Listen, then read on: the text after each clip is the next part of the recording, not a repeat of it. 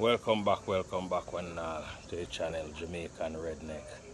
Well, exciting times. Want the sun out again, kinda rain for a while. We need the rain, so respect. So last year we get some rain, so we give thanks for that. However, because we depend upon the sun to do some things, we only want the rain for so much time and then we need back some sun. So exciting time come back with the sun. Want to introduce you to the new thing we just come up with as project. We kind of recognize with the storm coming, we kind of need to have a backup system, just in case you lose power. Not to necessarily keep you the extended period of time, but something to just sustain your needs, like your refrigerator, your laptop, your iPad, stuff like that, and charge your phone. So we kind of come up with a little device where kind of satisfy that need, and I'm really impressed with how the little device works. So basically, I identify my footprint basically for the day is pretty much my workstation when we do my work, and when we take my breaks to watch TV and such forth. So that is when we really watch a TV. So I start out by identifying my footprint, my needs, which is about 50-60 watts for the day. So I got 100-watt solar panel and kind of set up a little system that allows me to watch TV for free all day. And as you can see here, I'm not actually the system, don't worry about it. Just to show you, so you say, I don't know, gimmicks. Here's your plug for the TV, here's your plug for the Roku, here's the TV. From this morning, I've been watching TV pretty much continuously. I also charge my power tool once the sun comes up. Right now I'm pulling roughly about probably 70 watt, getting good good coverage right now on the sun, and I'll show you my solar panel. But I just wanted to bring you up to speed on what we've been up to, because it's been a while since I really posted any videos and such forth.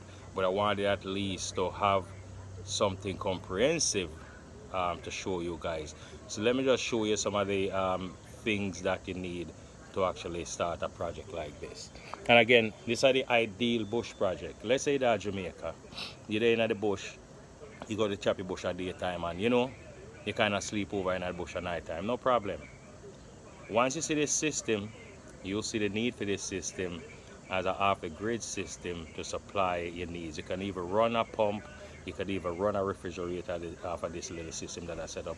All you need to do is identify your needs. You look at the back of the appliance and you'll see how much consumption the device uses. Like with this TV here, I'll show it to you. It uses 40 watts.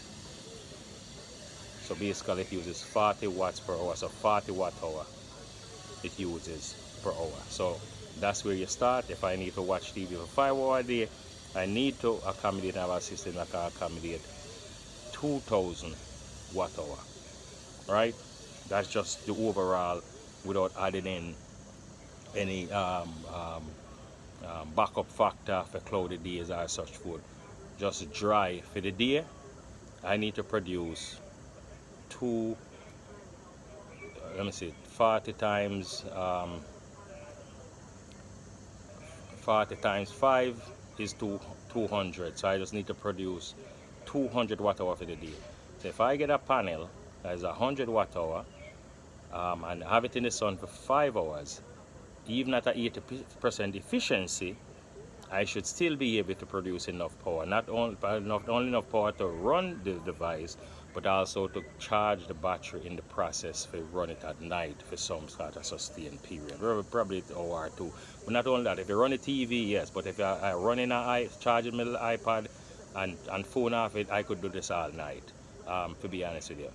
So now that I introduced you to the project, let me show you some of the things that I'm going to. You're going to need not only the solar panel, but you're also going to need what's called a controller. What the controller does is control the current coming in from the panel to your battery going to the load. So this pretty much bringing the current in a one state, spin it around through a 12 volt, push it through a battery, and you get 110 volts. Sorry. Using an inverter. So you basically need a controller, inverter, and a solar panel and wires as you would expect. So let me walk you through the build. So basically, just to show you that's the TV.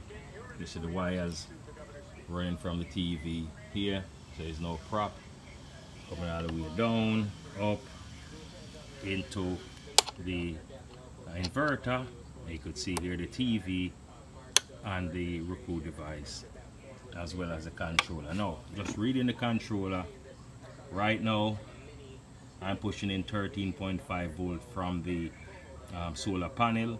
You could see here where I'm charging from the solar panel, and I'm pushing to the battery. So you could see my battery is roughly about 100% or almost, and I'm pushing to the load. You could also go into your menu and see that is the I think that is load to the battery. I haven't completely read the manual as yet, but I'll do that. So I can make changes here and make adjustment once I understand. So the wires going in are your solar panel wire, positive and negative, your battery terminals, and then you take the load of the battery to the inverter. So let me walk you over to the back so you can see that. And you see I made up a nice little car just to package it. So as I say, this is a nice bush system. You can see someone going out off the grid, through this in your Jeep, through this pan your mule or whatever, or drag it out yourself, bring it in the bush, set up your panel, and you're good to go. So here is where I have two batteries. Now, we don't like spend the money for do what thing, So what we do, we go down AutoZone and check with brethren, and them just watch at that. See two batteries here now. Alright? And we just kind of set up the batteries in parallel. So the batteries are wired in parallel, and these here are your inverter connections. I also put some wheels on the cart because there's some weight to it. Again, we deal with batteries. So just to give you a overall look at the system, you see. And right now, again, I'm watching TV since this morning, since the sun out, and I'm producing enough power to not only run the TV but also to charge a battery to overnight consumption. So alright, so while we do that, also got wires. So I gotta have a wire that go to your panel. Like right now the panel, let me kind of get to the shade, is angled directly in the sun, and once I get some of the sunlight I have the panel to give you a bit of visual, I'll show you. But this frame, I pretty much made that frame where it is possible to angle it depending on the angle of the sun. And you could see just panning around it. It's just basically made out of wood. So basically everything like a free wood line around in the garage, and you can see it behind it. Enough space, but we can have cool air move behind the panel. Sometimes folks believe it's the heat that creates the current, but no, it's the light. The heat actually makes the panel less efficient. So you could see I have roughly about 20 or so feet of wire, so at least I have options to move it into the sun. So you could see the nice little system that you can use to actually cover your footprint and actually take yourself off the grid to some extent, or use as a backup system. For me right now is I have to minimize my energy consumption since I'm working from home. Kind of need something to reduce the energy consumption. So right now this is it, because again, once I stick this out in the sun, I'm watching TV all day, pretty much all day, right up to roughly about probably 7 o'clock when the sun breaks at this time of year. And I have all the monitors, even on the inverter. Oh, I didn't even say this is a 1000 watt inverter. You have to oversize on the inverter. So since I needed a 100, I'm running a 100 watt, 40 watt TV. I just went oversized on the inverter for 1000 watts. So I basically can run my fridge. If this controller could deal with the surge capacity, I could probably run the fridge off this unit for probably get probably an hour if the sun is out, between charging and dumping off some of the charge burning from the battery, depending on how much watts. I think probably the fridge maybe require probably 200-300 watts per hour just to sustain. So yeah, I think I could probably run the fridge. And you know what? I'm going to run a test after that when I get a chance. I'm going to haul this thing in there, hook it up on the solar and stick it on the fridge so you can see that that works. So yeah, nice little off-the-grid system. Can't complain. Very impressed with the little system, as well as the solar panel out there. So you can see getting good coverage of the sunlight. Initially it was running low because I didn't have enough wire and wasn't tracking the sun right.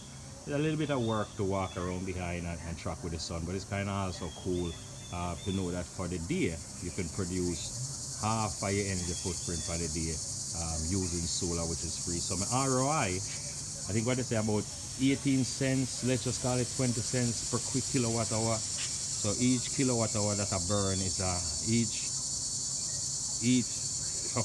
so 20 cents. So each time I burn 5 kilowatt hour, it's $1.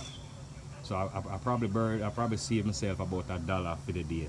So basically, based on the price of this system, if I maintain the same usage for this system for this year, I should be ahead and I should be making a profit at least within the first 100 and some odd days of the year. Within a third of the year, I should start turning over ROI, because I burn 5 hours a day, right? And the system totally, what I spend is roughly about $200. So I was hitting ROI way earlier than folks who have them installed on the roof, which the ROI is roughly 20-30 years, which by the time the supplier out of business. So to me, setting up my own system like this is more beneficial, and just, you know, taking my basic needs off the grid, just to know that, you know, kind of self-sufficient and understand how this thing works and can have the system. So again, Jamaican redneck, we know all about guns, even though we love that, but we also about technology and sharing